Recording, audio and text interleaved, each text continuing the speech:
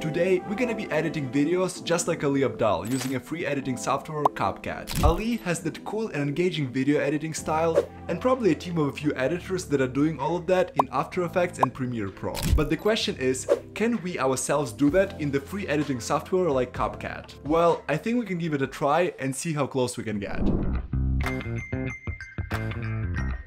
First of all, let's try to figure out which Ali's videos we want to replicate. I stumbled across two of his shorts that I think will be fun to make. The first one is where he talks about the success in a young age and relates to the famous influencer Iman Gadzhi. And the second one is about best-selling author of the 4-Hour Workweek, Tim Ferriss. Now, let's waste no more time and see if we can make something similar. First of all, we need some footage to work with, so I set up a camera and quickly recorded this video of myself. Now, as we have the footage for this video, let's move to the computer and find the right assets we can use. So when I open the first Ali's video we're trying to recreate, I see some type of cardboard background appearing right here. The next asset we'll need, I see Iman Gadzhi's PNG right here. And the last thing is dollar bills. So let's go to Google and try to find all of that. For the asset number 1, I'm just gonna type cardboard background. It honestly doesn't matter that much, but I think this one will work. So I'm just gonna save the image. And now let's look for Iman Gadzhi. So I'll just type Iman Gadzhi. And here's a quick trick. We need Iman Gadzhi's PNG basically without a background. So if you know how to use Photoshop, you can do it there. But if you don't, let me show you the website that can completely change the game for you. I'm gonna take whatever photo of Iman Gadzhi that we want to use. This one will work great. I'm just gonna copy the image. And now I'm just gonna open the website that is called photoroom.com tools background remover. I'll just paste my image into here and download it in the standard resolution. It removed the background within seconds and now you have a great PNG to use. When it comes to dollar bills, I'll just say $PNG, go to images and just take whatever works. Now, as we have all our assets, let's open the CapCut and get to the fun part. We're gonna create a new project and we're gonna upload everything we have into our project. I'll just have this video of Ali here for the reference. And the first thing that happens, as you can see, Ali kind of slides down, the background changes to the cardboard background of a reddish color. So let's try to recreate this thing first. Let's take a clip of me and drag it into the timeline. First thing we want to do is we want to separate myself from the background so we can change the background to the different cardboard one. We're gonna duplicate the video to a different layer, go to the cutout section on the top right and just click auto cutout.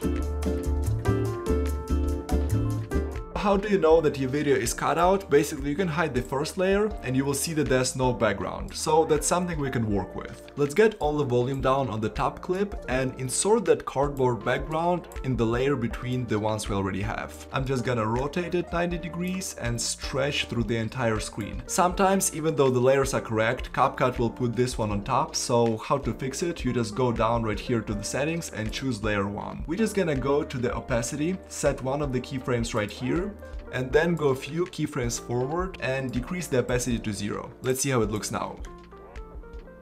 So as you see, we have that smooth animation of fade-in cardboard background that changes our current background. The only thing though, Ali had that kind of reddish background, so what we can do is go to filters, just literally type red, and let's see what we have here.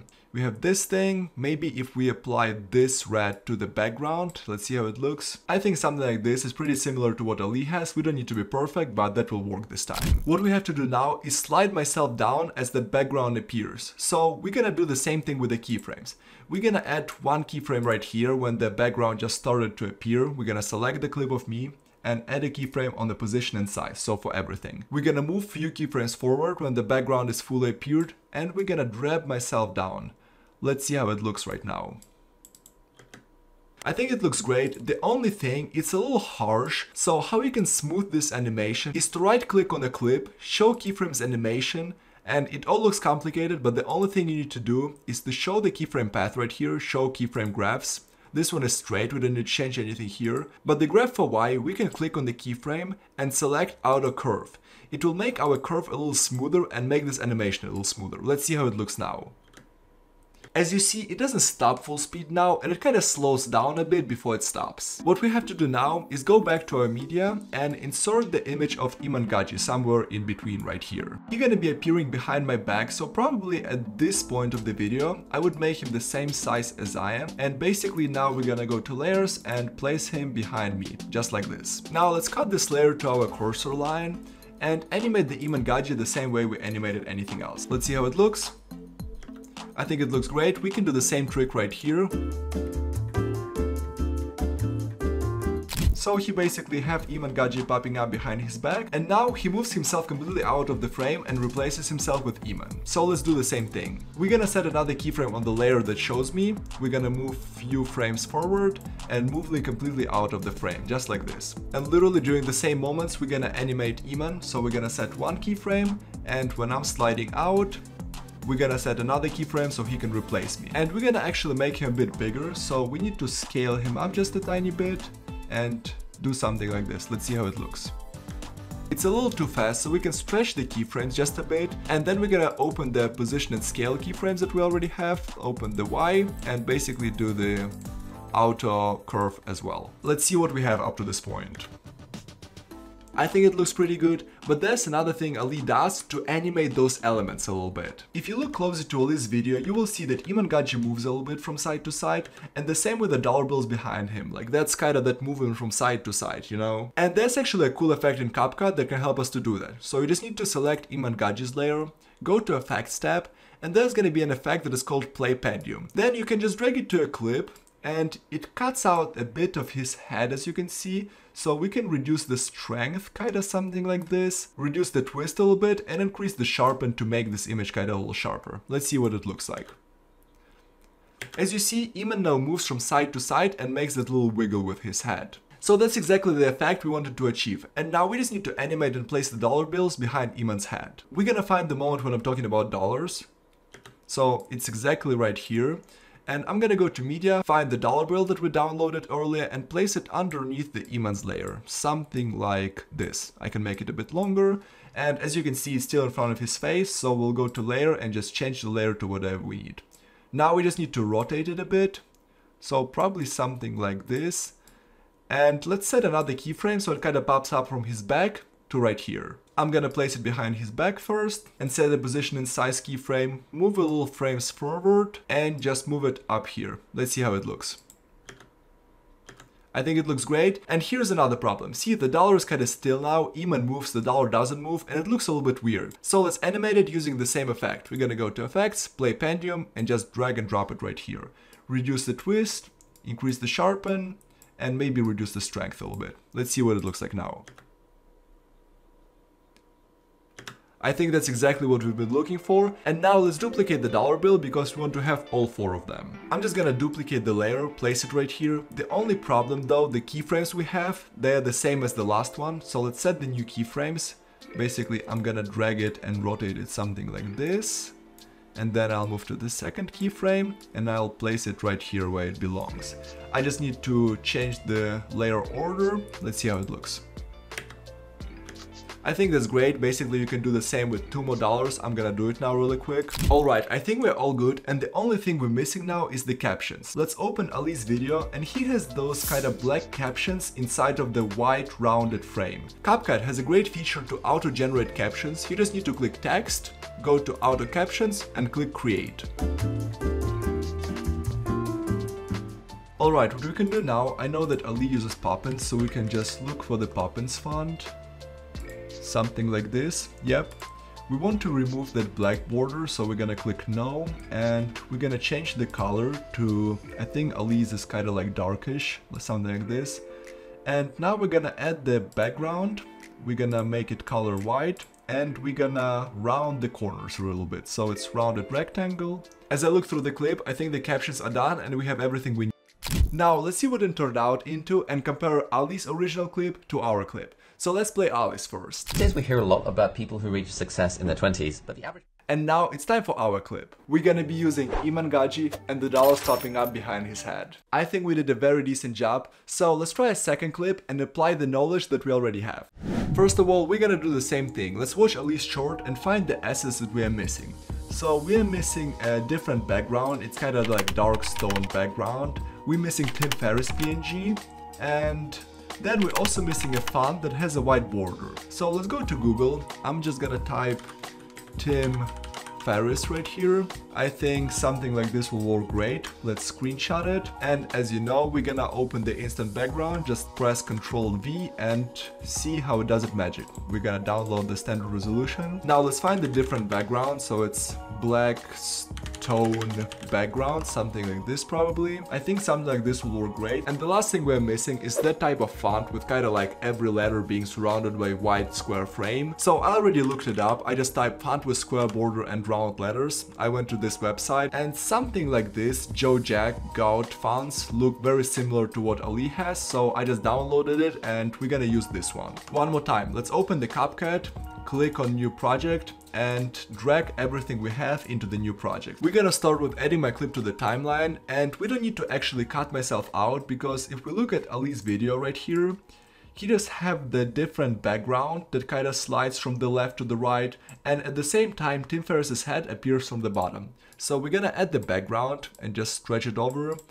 I'll just flip it so it's kind of -90 and just stretch it out entire frame size. I'll add Tim Ferriss right here as well we'll see in a second what we're gonna do with it. I'll hide Tim Ferriss layer and let's deal with the background first. As you hear the audio, this is a second example of us using Tim Ferriss head. So I want to get the background into picture right before I say using Tim Ferriss head. I'll just animate the background the same way we were doing this before. Add a keyframe, move few frames forward and just drag it from the left. Right, we animated our background. The only thing that I doesn't like is that kind of sharp border, as you can see right here. And here's a simple trick which you can do about this. You can go to mask section, add a horizontal mask, just drag it a little bit like this. And now you just can add some feather and it will smooth this border, as you can see. Let's see how it looks now. Of us using way better. And at the same time, as you remember, we want to animate Tim Ferriss' head to pop up from the bottom. And I'm gonna set one keyframe right here and then we'll move him out. And here's going to be the second keyframe, something like this. So we're going to go back to the first keyframe and move him out of the image. Let's see how it looks. Of us using Tim. It's a little sharp, so we can stretch it out a little bit. Then we can go to show keyframe animations and do the same things we were doing with the previous video. We're gonna auto curve and auto curve here. I think we have some X animations as well, so we're gonna do the absolute same thing. Now that animation of Tim Ferriss is a little bit smoother, as you can see, so we achieved the result that we wanted. So let's open Ali's video and see how he does it. Basically it has Ali and then the text. As you can see, there's a cool glow that we're gonna do as well, and there's a cool animation, kind of typing animation of the text. So right here I'm saying then some text on the top and then some text on the top. So I'm gonna go to text section, click on default text, drag it right here and move it a little bit over Tim Ferriss' head. Some text on the top. I'll make it a little bit bigger. What we can do now is to select fancier font. I think maybe Avenir will work, Avenir next. And now I want to add that cool glow. First of all, we're gonna go down and there's little like glow effect. Just click on it. This is obviously too much and this is Pro, we want to switch to a free version. Something like this will work great, but I mean, you can play with it, you can make it a little bit more brighter and increase the range and decrease the range. I'll leave it like this. Now we're just gonna go to the animation tab and there's a type 1, type 2 animations. I think this will be something similar to what Ali uses. It's a little too fast, so I'm gonna increase the duration probably to like 1 second. Some text on the top. Oh, that's exactly what we were looking for. Only other thing, if we look through Ali Abdaal's video, we'll see that head movement for Tim Ferriss and we'll see that a little movement for the text. We already did it in the previous video, so let's do the same thing. We're gonna go to effects and we'll choose play pendulum and add it to Tim Ferriss. Basically it's a little too much. We're gonna decrease the strength, decrease the twist a little. Let's see how it looks. Using Tim Ferriss' head and then some. Yeah, it adds a little that wobbly effect, so I think it's great. Now we just need to add it to the text. You cannot add the effect straight on text, so there's a way around it. We can right click on a text, create compound clip out of it, and now we can add the effect to the compound clip. Again, it's too much, we're gonna decrease the strength and let's see what we have. Head and then some text on the top. Now we have that cool kind of moving effect just like in the previous video and we're getting close to be done. Our next step would be to get Tim Ferriss out of the picture and get the text out of the picture. Then we're gonna create that cool kind of text effect right here and that will add a little text that looks similar to Ali Abdaal. So let's set a keyframe on a text somewhere here. We're gonna go to position and scale and then just move a few keyframes forward and just move it out of the picture. And we're gonna do the same with Tim Ferriss. After we move those guys out, let's add a little text. That we recreated the short form content. That's what I'm saying, so let's do the same thing. I'm gonna add default text and I'm gonna type recreated the short form content. I'm gonna change the font to that Jack font that we downloaded previously. It's Job Jack right here. It's a little too close to each other, so what I can do is increase the distance in the line to probably something like this and make it a little bit bigger. And I'm gonna add the same animations we did previously, type 2, and just make it a bit longer, probably like 2 seconds. You can just see that we recreated the short form content. Great. I'm gonna turn it into compound clip and add that cool play pendulum effect to animate a little bit. Decrease the strength and decrease the twist to probably to 0. So you can just see that we recreated the short form content just like Ali Abdaal. And the only other thing left is that little number 1 right here, and we can do it easily by going to stickers and literally just typing 1. Let's see what they offer. I think this, like all of them, are pretty similar. I can go with this blue one, just drag it on top, resize it a bit, place it over the top right here. The only other thing we can do is to add some cool animation to that number 1. Let's look through them. Bounce in, spring, spin in 1. I kinda like the spin in 1, so I'm gonna keep it like this. The last thing I completely forgot to show in the first video is that we need to add some sounds to animations. So let's find the first animation right here, that kind of swoosh of the background. I have some of the sounds pre-downloaded, but you can download them from any kind of free website. We're gonna go to sounds. We have swish sound, I think that will work best, and basically I have short air puff transition. I'm just gonna drag it onto our timeline, make it a little quieter, and let's see what it looks like. Us using thin. I think that matches it great. Now let's move forward and see what other things we have. We have the typing text effect. We can actually go to audio right here in CapCut, go to sound effects, and there's typing on the keyboard right here. This is a pro effect. I have the pro version, but if we just typing, let's see if there's any free ones. Yep, typing on the keyboard. You just drag it. We want to make it a little shorter, somewhere right here, that's where it ends. We're gonna cut it. Let's see. And then some text on the top. Perfect. That's another sound effect we can use. I'll actually make it a bit longer. And the last one is that typing, the long typing again. So I'm just gonna copy typing and gonna drag it all over the clip. We have that little spin for number 1. What I can do, I have that kind of cool special sound gear. Let's see what it feels like. I'm gonna drag it right into timeline. So you can just see that we recreate. Yep, it's kind of cool. You see that gear, kind of spin motion. At this point, we are done. Now let's see what it turned out into and compare Ali's original clip to our clip. So let's play Ali's first. Exercises when it comes to journaling is Tim Ferriss's fear setting exercise. And so you're asking, what is the worst thing that will happen if I do the thing that Let's see what it turned out into compares to Ali's clip.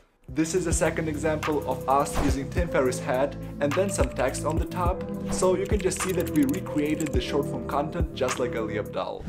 And there you have it, guys. While it's not 100% accurate, I think that we got pretty close. Don't forget that the quality of your short form video will kinda depend to the quality of the assets that you are using. And here's a quick professional tip to you.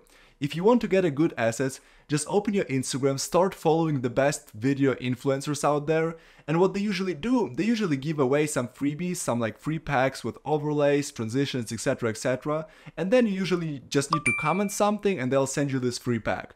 Over time, you're gonna, generate a lot of those cool assets and you'll be able to use them in your videos and level up your video editing game. I hope this video helped you to understand a little how you can edit like Ali Abdaal or do something close to that. You don't need to replicate him and do exactly what he does, but you can develop a similar style if you like it.